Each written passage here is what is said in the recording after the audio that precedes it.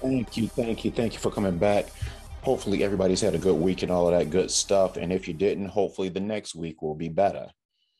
That's what I am. I'm always optimistic, if nothing else. Thank you for coming back to the Dating While Adulting podcast. My name is Michael Thomas, and I am one of your lovely co hosts, along with my other co host, Reginald Bush, who is standing off to the side, waiting to speak to you all. Maybe he will today. He probably will not. I thank you all for listening. I think this is episode 96, I want to say 90, 95, 96, something like that. Either way, we are cruising and getting closer to 100 episodes of this joint. So, for all of you that have been along with me on this journey, I appreciate you. I always appreciate you. And like I always do, I cannot let this moment pass without asking, begging, cajoling, whatever you want to call it, you to tell 50 friends to tell 50 friends so we can blow up the next 100 to be as successful and as fun and entertaining, at least for me, as this first 100 has been. Yeah, yeah. Never really thought it would go this long. Never really thought it would go be like it is now, but whatever it is what it is. Today, I want to talk about a few things, but I want to start by talking about marriage. As you all know, since we're talking about almost getting to 100 episodes, for those of you that have listened to this consistently, and I appreciate you, and I appreciate you telling 50 friends to tell 50 friends, you know that I've spoken openly about my desire to be married. Not only that, but I've also proclaimed that I will be married. That's me being positive, as I try to always be, even as old as I am, and knowing that statistically, the the probability, that's the word I'm looking for, of my getting married at this age is decreasing by the second. That's creeping out of the hourglass. But hey, I guess I really can't complain too much. I hate to break it to you ladies, but as bad as it is for me statistically, for you ladies, it's even worse. That sucks. But the point is that none of us at this age and stage of our lives, we're more age than stage, but none of us at this age are getting any younger, and none of us at this age are getting any easier to find in love and marriage, unfortunately. But I believe in speaking things into existence. That's what I've always done. And like I said earlier, I remain optimistic. There's really nothing new. Like I said already, if you listen to this joint regularly, you already know that. And I know that my desire to get married, it runs counter to my beliefs in more of an open-minded relationship, or just open-minded relationships in general. And I just want to be clear about this. I'm not saying that, when I'm talking about open-minded relationships, it's more of a rejection of the traditional ideals of marriage, but it's not rejecting the idea of marriage. But there are some people that will tie the two together and say they're one and the same. There are people that have openly asked me that if you are so open minded and you reject some of those traditional views about marriage, what is the point in getting married? And I think that's a fair question to ask. I think well, not all questions are fair, but I think that one's a fair question to ask. And I really did some thinking in preparation for this episode, though.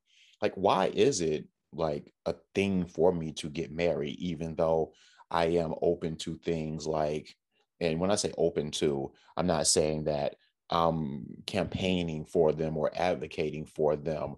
I'm just saying that if the cards fail the way that they fail or whatever, and things like polyamory or swinging or some of the other things that I've talked about and had episodes about, if some of those things were placed on the table, I can't say for 100% that I would just outright reject those things without even giving them thought. They are definitely things that I could give thought if it meant to having a long-term happy partnership. So it goes back to the question that was asked of me, like, if you believe in those things or if you're open to those things are counter to marriage, why wouldn't you be open to just meeting someone and living with them for the next 20, 30 years or however long it is until you die without having official paperwork and rings and all of that stuff. And my answer to that question, because I did do it, like I said, I did a lot of thinking about that in preparation for this episode, is because some of it could be rooted in religion. And when I say religion, maybe it's more of a spirituality. I like the whole idea of creating a union under the eyes of God in an official capacity. And for whatever reason, that kind of gives me the idea that God is kind of looking down on us and therefore kind of guiding us in a way that we won't be miserable in life. So I think that could play a part in it. And when I say I think, even though I thought a lot about this, like I said earlier, I can't say that I came to any firm conclusions. And that's why I'm saying I think these are some of the ideas that came into my mind. And I didn't make a definitive decision as to an exact reason as to why I feel this way that might seem contradictory to some of you all. But so that's one reason. Part of it could be rooted in some kind of spirituality, a belief in God, something like that. That's one thing. Also, I think another part of it is that it just seems to me like there is a bond there that is not as easy to walk away from. And as such, just having that title will make you work on things a little bit more than you would in a relationship. And it would make both of you, me and my spouse or potential spouse or whatever you want to call it, it'll make us want to give more. It'll make us feel obligated to give more. Now, with that said, that is my opinion. And, it takes two people to make a marriage work. So if the person that I'm with doesn't share that opinion, then it's all null and void. The question is moot. But those are a couple of the things that I thought about when talking about the idea of being married. And then there are just cool things that I admit have nothing to do with nothing. I like the idea of us sharing the same last name. Now, I say that, excuse me, I say that while openly acknowledging that that's hypocrisy or silliness or whatever you want to call it, because my last name isn't my last name. My last name is some slave owner's last name that was given to my ancestors when they were brought over here.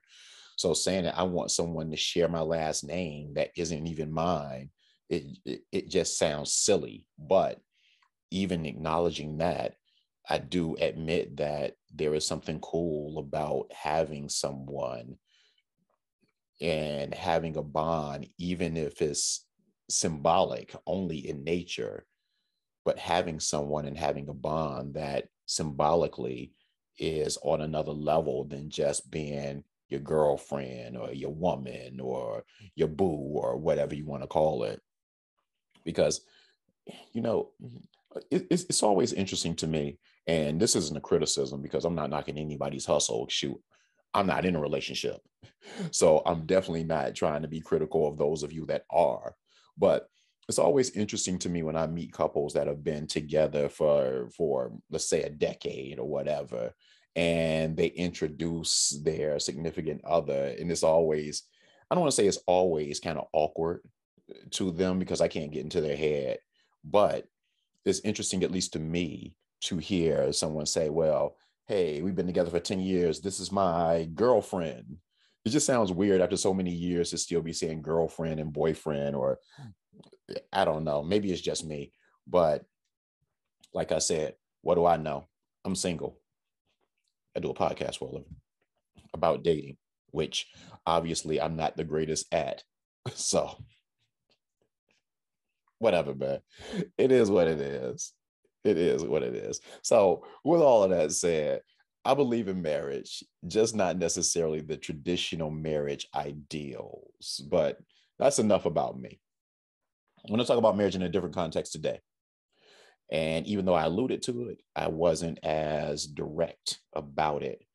Today, I want to talk about people that don't want to be married, talking about that couple that's been together for 10 years and, they don't know how to introduce each other. There's more and more of that going around.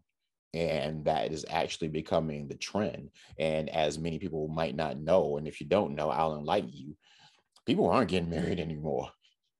Well, I shouldn't say people aren't getting married. Obviously, people are getting married, but people aren't getting married at the rates that they were in the past. Marriage rates are declining. And that's putting it mildly. And while a lot of people might want to just immediately attribute that to the pandemic and say, well, things have changed and stuff like that, nah.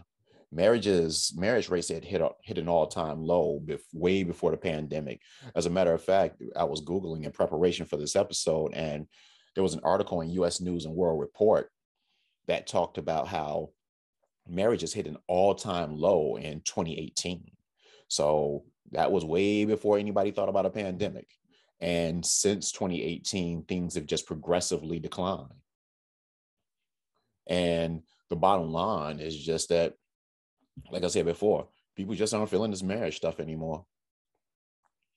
I don't really know, societies evolve, everything evolves. And if you are a religious person, people look at evolutions oftentimes as a declining in the morals of society, which in Christian views are indicators that Jesus is coming back. Now, I don't believe that every indication of evolution or every example of evolution means that. I think that's extreme. I think a lot of things that happen are for the positive, even if they don't necessarily appear to be when they first kind of step on the scene or come on the scene or present themselves on the scene. It's hard for me to say that the Me Too movement and the evolution of society because of that is a negative thing, even though it might have been used in negative ways. But that's always the case with any movement that starts off. When it starts off, people take advantage, people misuse it, but the overall view and feeling of it is good. Same thing with Black Lives Matter. People might misuse it, people might speak out against it, and now there's this serious backlash against it and all of this stuff. Well, there always has been, because anything that's Black gets a backlash just because people don't. Anyway, I'm not getting into that, but you know what I'm saying, though. But all in all, it's good. People talk about cancel culture, and everybody's talking about Dave Chappelle now. That's the hot topic, or the hot person that everybody's talking about. And whether you believe that he was offensive in the things that he said in that comedy special, or you're someone who's riding with him and you say that cancel culture is way out of line and all of that stuff. The whole idea that somebody is not just allowed to do or say whatever they want without any consequences, I don't have a problem with that. Now, again, with that said, like the other two examples that I presented, sometimes it can be misused, sometimes it can be taken too far, but the general sentiment as we calibrate these things, I see those evolutions as more positives than negatives. So I don't necessarily think that everything new is bad, like a lot of older people, a lot of people that might even listen to this podcast. But yeah, but it does speak to something that you need to be conscious of, and bringing it back to marriage and people not necessarily wanting to be married anymore, or be married at the rates that they were back in the day. That speaks to a lot. It speaks to a lot of evolution. And what sparked all of this, the idea for this episode, was that I was just doing my normal reading. And like I said, the universe usually presents me with an idea. And when that happens, I usually take it and run with it. And I just happened to come across an article. And let me just clarify another thing too. I don't go out looking for stuff. I'm not like Googling relationship articles so I can read and stuff like that. I think that's kind of disingenuous and kind of, I don't know, it's just kind of like goes against the whole idea of what this is supposed to be. The reason that we started this podcast, me and Reggie, that Reggie, is because, well, the reason we started was because organically we were having conversations about these things, and we wanted to put it out to you all to give us feedback and tell us if we were crazy, or to chime in and do whatever.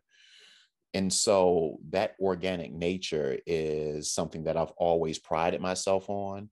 And in these 95, 96 episodes, I never felt compelled to like search for a topic or something like that, or let me find something to talk about to fill time or something like that. And even though you might not think that all of the episodes were all that great, still they were genuine, not just something for content's sake, not just something like, ooh, let me put my spin on this thing.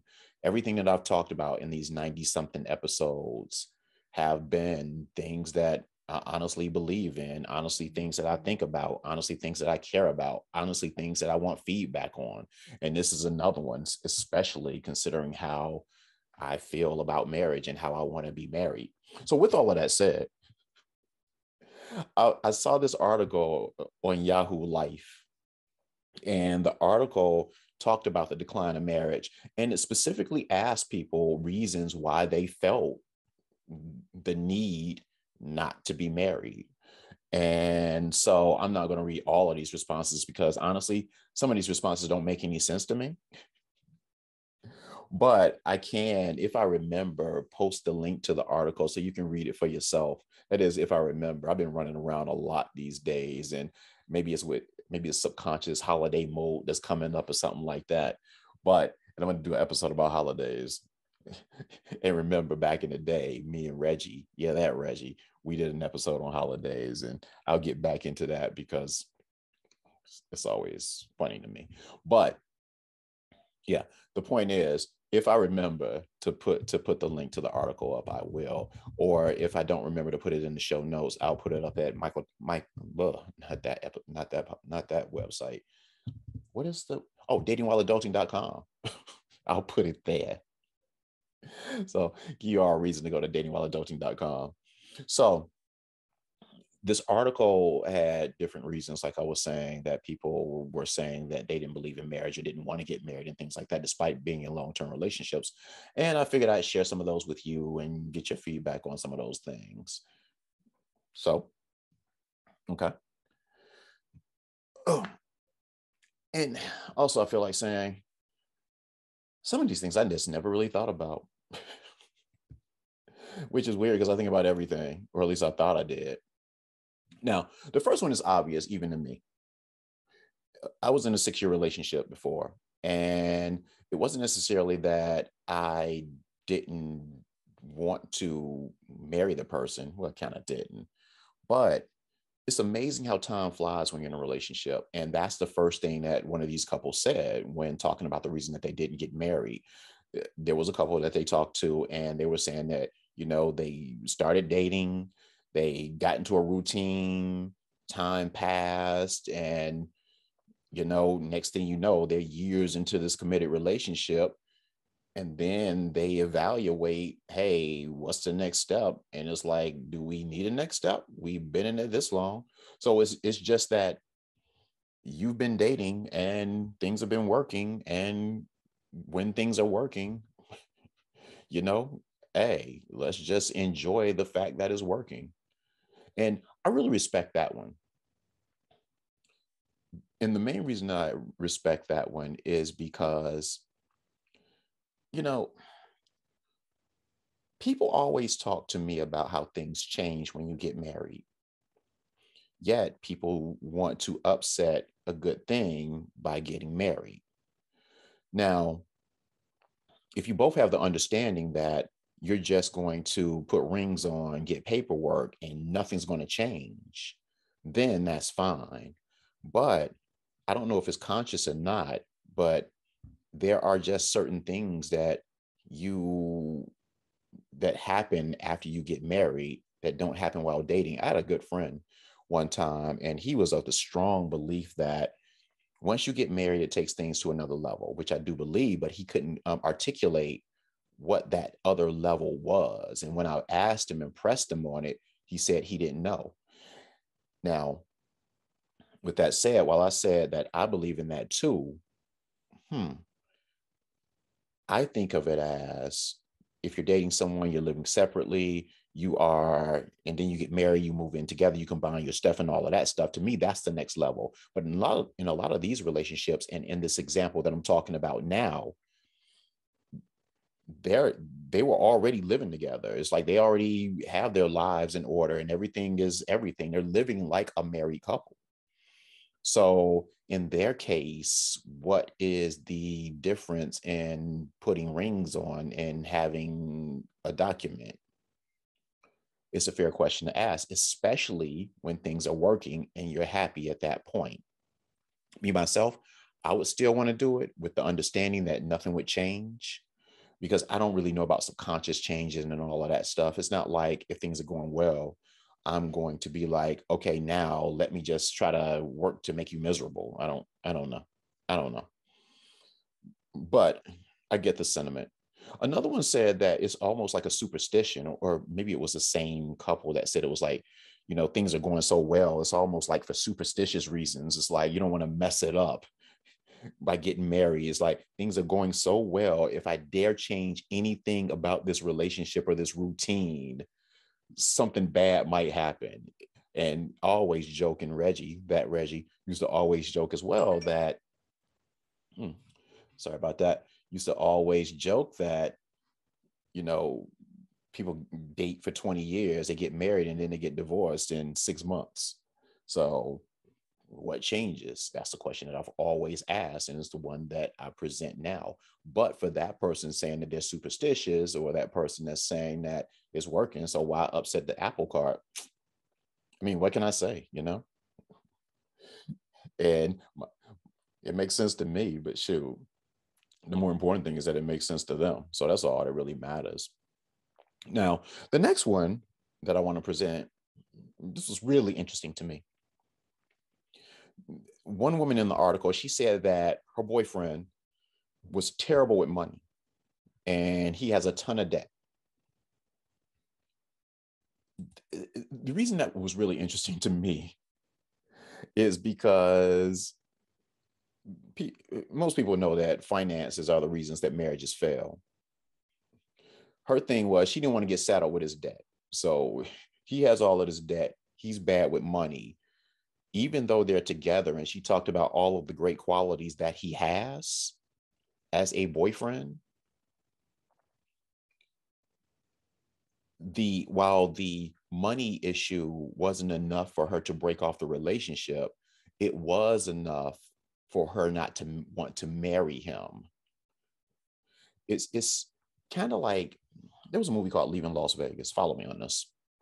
And in that movie, Nicolas Cage was in it, and he drank. And when he met, I think it might have been Elizabeth Perk. Not, I don't know who the co-host was, but when he met his co-host and they had a toxic relationship, the thing that he told her when they first met was, it's like, you can never talk to me about drinking. I will never stop drinking. And she agreed to that. And they lived their toxic life. And she never asked him. And they had this crazy, weird love story and whatever. And I guess I apply that to this. It's like he's bad with money. And instead of working with him to change that behavior or whatever, she's just like, you do your thing, but just understand that's your thing. We're not getting married because of that. And whatever you incur because of your bad habit, that's on you. And so I guess it's saying that, hey, I can always have one foot out the door anytime that I want to.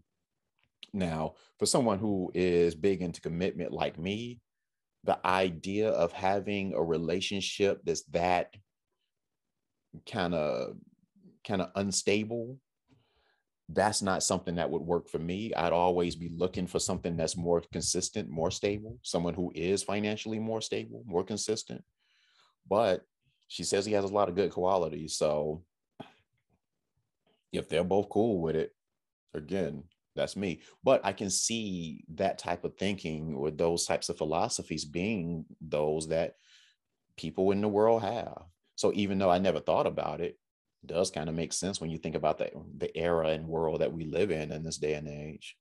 So I'm definitely not mad at that, especially like I said earlier, considering how many marriages break up because of money. So, you know.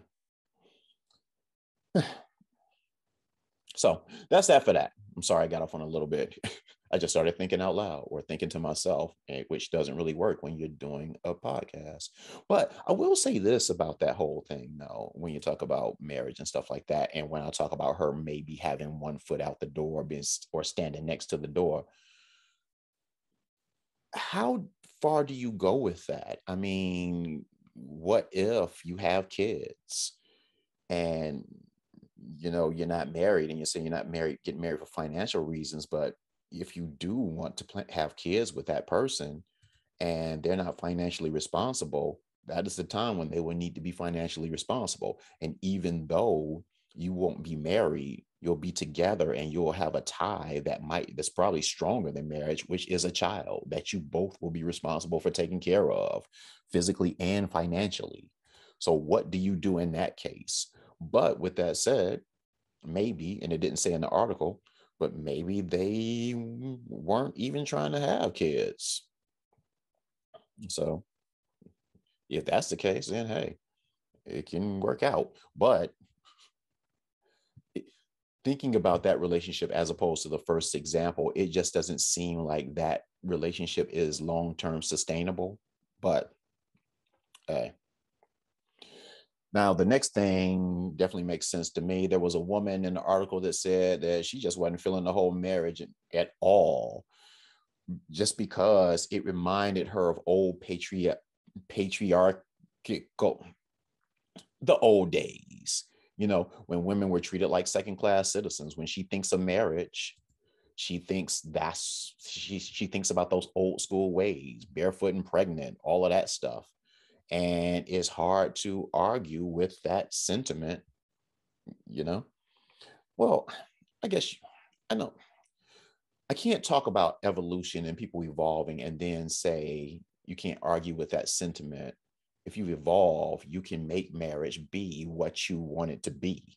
And that's one of the things that I'm always talking about. So to tie it to what happened in the old days, it's like you can make it something different than the old days. You can define it the way that you want to define it. But for her, she just can't get past the way things used to be back in the day when women had no rights. And she ties the marriage label to those times. And hey, if a man's cool with it and they're in a relationship, cool. It's funny how I say, when men had all the control, and then I say if her man's cool with it. But I don't mean it in that way. I just mean as a couple, if they both agree with it. Yeah. And so, and also as a black man, it's hard for me to argue with somebody, when they point to historical reasons, considering, how my people have been treated instead, and how people try to like just ignore it and gloss over it. But that's another topic for another time. Another couple that they pointed to in the article, they pointed to the reason of the lack of financial benefit. They say that, the tax benefits that you might get from marriage, insurance benefits, and things like that, those things can be addressed nowadays in ways that you don't necessarily have to get married. Now, I've never been married before, obviously, and I've never really been sure what the tax benefits to marriage were. I know that when I'm filing my taxes, I know that there's a spot where you can form jointly if you're a married couple. And I don't really know what that actually means. Obviously, I know what it means in the literal sense. I just don't know what the financial advantages are, if there are financial advantages. And I guess that's what they're speaking to. Those of you that are married, you all would know a whole lot better than me, obviously. And obviously, it's nothing that I've ever really thought about because, shoot, again, I'm not married. Now, even with the health insurance thing, being on somebody's health care or something like that, if you both have jobs, I mean, you can go through your job, she can go through her job, and maybe it'll come out cheaper. It probably will come out cheaper depending on where you work. But that does bring up the question though, like, what if one of you loses your job and you're not married? What happens then with regard to insurance? But with that said, and I'm not 100% sure on this, but I think that nowadays you don't necessarily have to be married to be on someone else's insurance. I think you can claim common law relationships on your insurance forms and things like that. I believe that's the case. Again, I'm not 100% sure, and I didn't even think to look that up before I started recording. But if somebody can let me know, I would appreciate that, and I will follow up with you all that don't know, you all that are in the single boat with me. So if that's the case, then yeah, then and you're if that's the case and you're looking at it from a financial perspective, then yeah, forget all of the spiritual and all the other stuff. If you're just looking at it from a financial, and that's your calling card, like when I talked about several episodes ago, Don Cheadle, who said he married his now wife after 20 something years just because of the money that he would save in being married. But if you don't see it the same way, then what's the point? I mean, I don't know, unless you're sneaking somebody across the border, you on 90-day fiance or whatever, I guess there really isn't any point. But I don't know. I don't know. Another woman said that she had this aversion to marriage because she knows a lot of people that were in abusive relationships. And when it was time for them to get out of those relationships, which should have been as soon as possible, when they tried to get out of those abusive relationships, they remained tied to their spouse too long because of the difficulties in actually getting a divorce.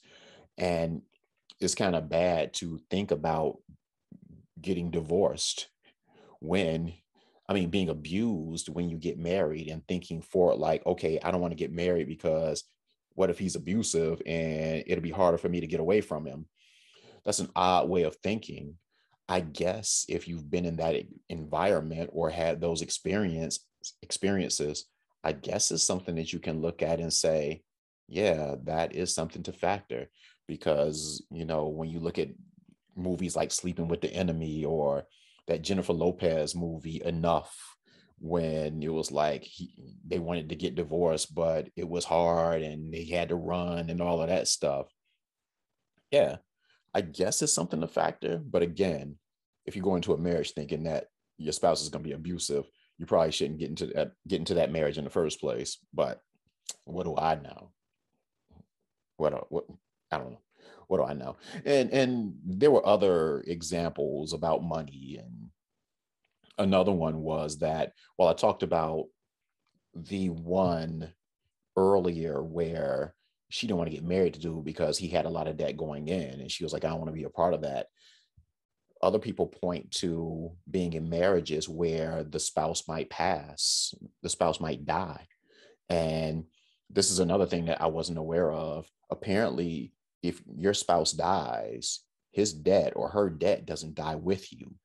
And even if you have separate accounts and stuff like that, separate bills and things like that, if you're married, from what I understand, the companies can come after you as a spouse for collection of that debt, as opposed to if you keep things 100% separate and you're unmarried, when you die, your debt dies with you and they just have to write that off.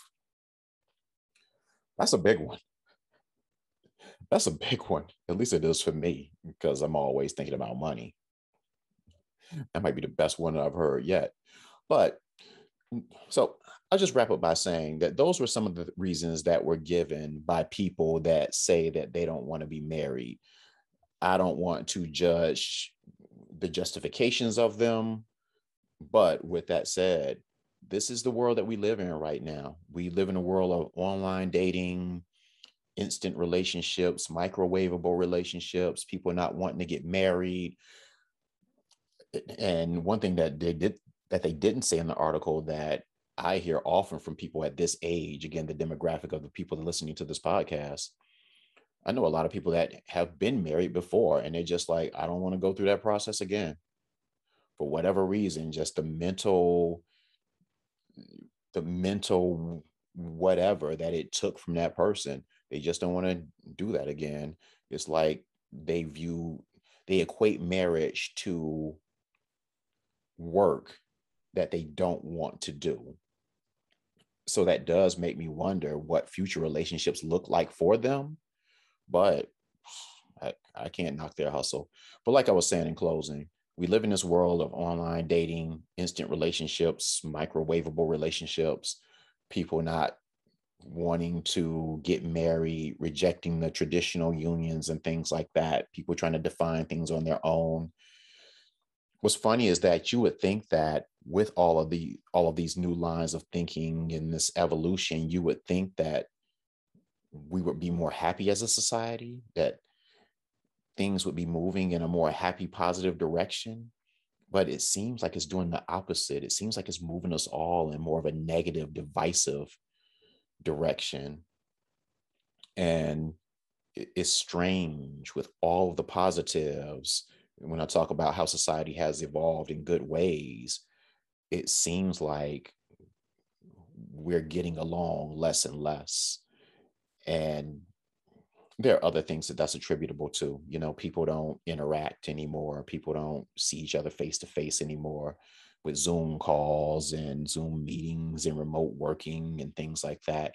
You've taken away, like, meeting people at work that you would date was one of the top, if not the top ways that you would meet someone. And now that's not the case. Now it's online dating. And online dating presents its own challenges, which, I've spoken about 100 million times and everybody has on the dating podcast.